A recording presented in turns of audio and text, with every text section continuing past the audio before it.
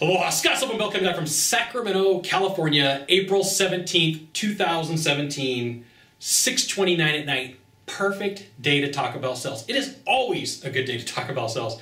And we're talking in this series about why you would let somebody go as a salesperson. Now remember, I'm not an attorney, I don't play one on YouTube, so I'm not giving you legal advice. I'm just giving you generalities, okay? So here's the thing. The fifth reason why you would let somebody go is because you're worried about what they're doing out in the field. You're worried about who that salesperson is. You're worried if they're out there taking advantage of people. You're worried that they're not doing the right thing for your buyer. And I gotta let you know that most of the time when you have that feeling, when you have that concern, most of the time it's true.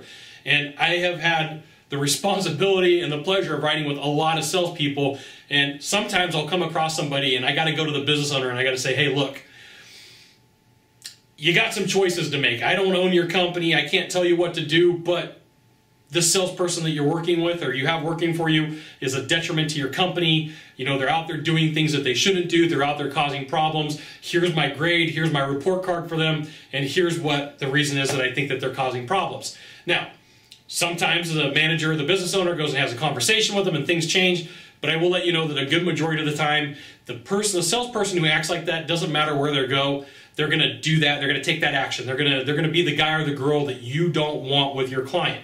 And if you got like that feeling like right here, why not like set up a sting operation? Why not hire somebody to go see their sales process? Why not make sure and validate, right? Trust but verify. That's a saying that they use a lot of times on the news and the government. Trust but verify. So take some time, right? If you're worried about your buyer, why not follow up and ask some questions? Why not figure out what's going on? Because it really, at the end of the day, if it's your company or it's your department, it's your neck on the line, why not take some time and figure out and make sure that person is doing things right? And I got to tell you, if you're going to go ride with a salesperson, it usually takes 3 days for that salesperson to hit a rhythm with you.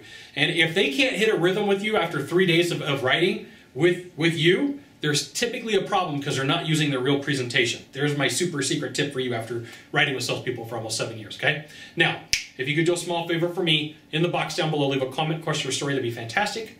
To the right or to the left, there's a subscribe button. You know what you got to do, you got to subscribe. And then last of all, you can send it out to all your friends via StumbleUpon, Facebook, Twitter, Google+.